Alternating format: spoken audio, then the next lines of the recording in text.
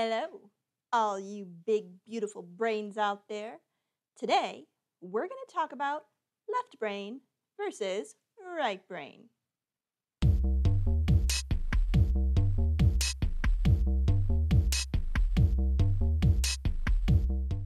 Before we get started, take a minute to subscribe to Psy versus Psy. Help out your friendly neighborhood psychologist while I tell you all about left brain and right brain. So, let's get right into the epic battle. Left brain versus right brain. First, let's figure out which one you are. That way, you'll know who to hate. So, who's watching this video that's more logical? You like science. You prefer facts. If you are great at getting organized and following a plan, this is you. That makes you a left-brained person. Now, who's more artistic? Are you creative? Do you follow your gut to make a decision? Are you spur of the moment and spontaneous? That makes you a right-brained person. If you still don't know which one you are, go online. Find a left brain versus right brain quiz. There are hundreds, and they only take you a couple minutes. Go ahead. I'll wait.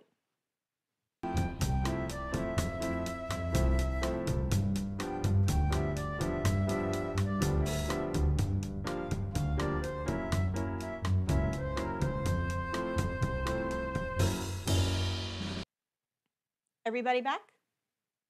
Now, if you're left-brained or you're right-brained, now you should know. Now, here's the next thing I want you to know about being left-brained or being right-brained. It's a lie. Yeah, there is no such thing as being left-brained or being right-brained. It's a myth. You'll notice all those quizzes are marked for entertainment purposes only.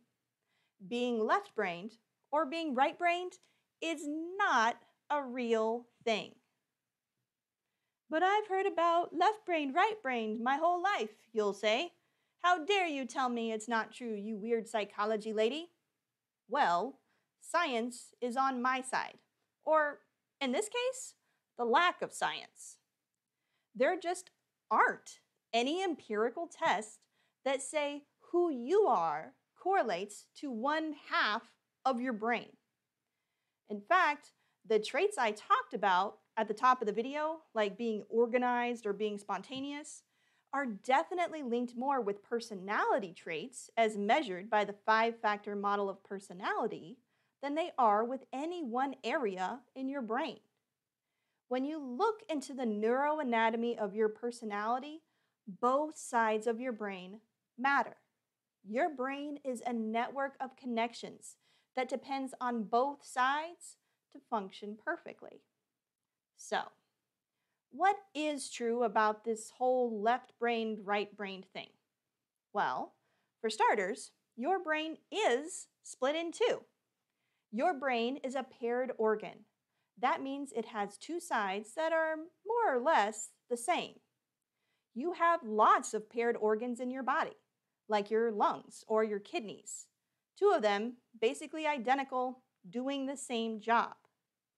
Your brain is separated by a deep groove called the longitudinal fissure that goes almost all the way through your brain, splitting both sides. Think of it kind of like a mohawk, but inside your head. The longitudinal fissure splits your brain into a left side and a right side. Another thing that's true about the left brain, right brain myth is that there are some areas of the brain that definitely specialize in certain tasks.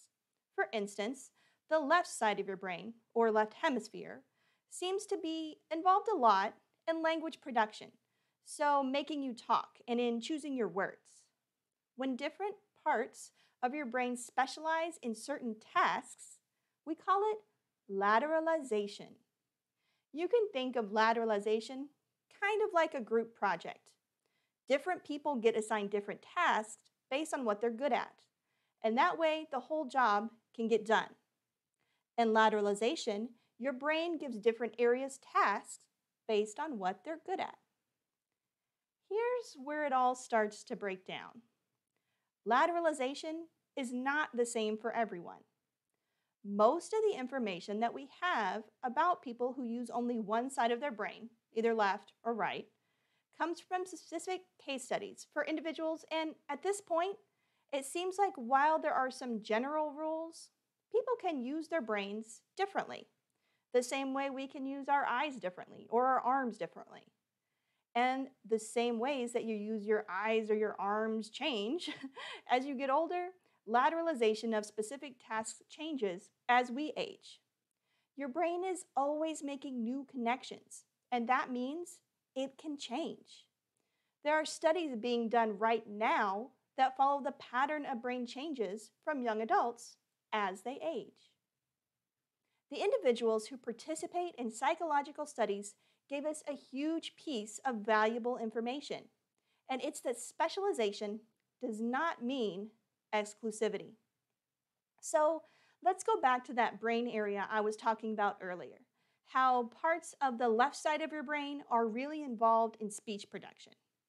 Does this mean that if that area was damaged by, say, an injury or a stroke, that person would just never talk again?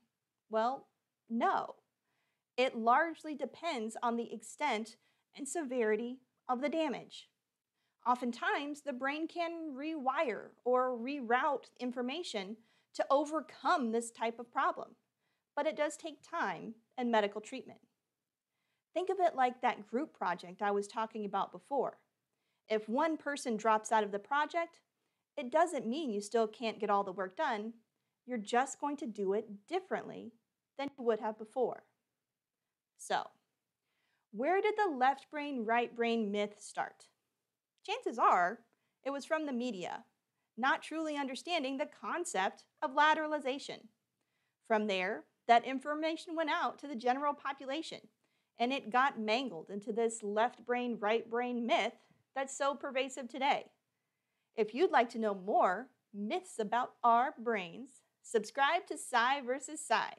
And until then, why don't we hear that waiting music again? That's kind of my jam now.